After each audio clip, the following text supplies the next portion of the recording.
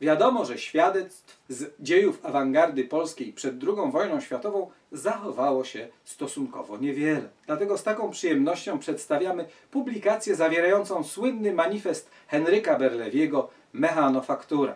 Tekst został opublikowany pierwotnie w 1924 roku w wydawnictwie Jazz, a napisany rok wcześniej.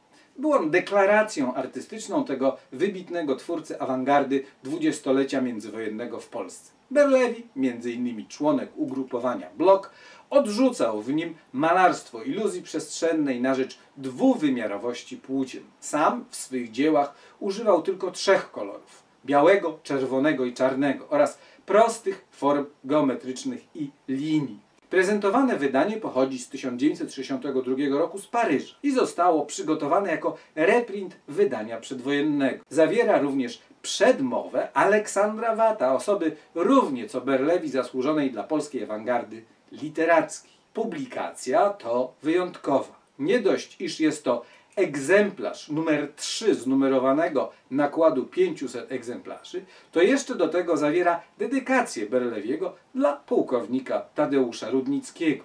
Można nadmienić, że jakiś czas temu prezentowaliśmy w Atticusie egzemplarz słynnego Der Sturm z września 1924 roku, jednego z czołowych czasopism europejskiej awangardy, redagowanego przez Herwarta Waldena. Numer zawierał niemiecką wersję słynnego manifestu Berlewiego. Zapraszamy na stronę www.atticus.pl do zapoznania się z innymi pracami i wydawnictwami związanymi z osobą Henryka Berlewiego, które są dostępne w antykwariacie.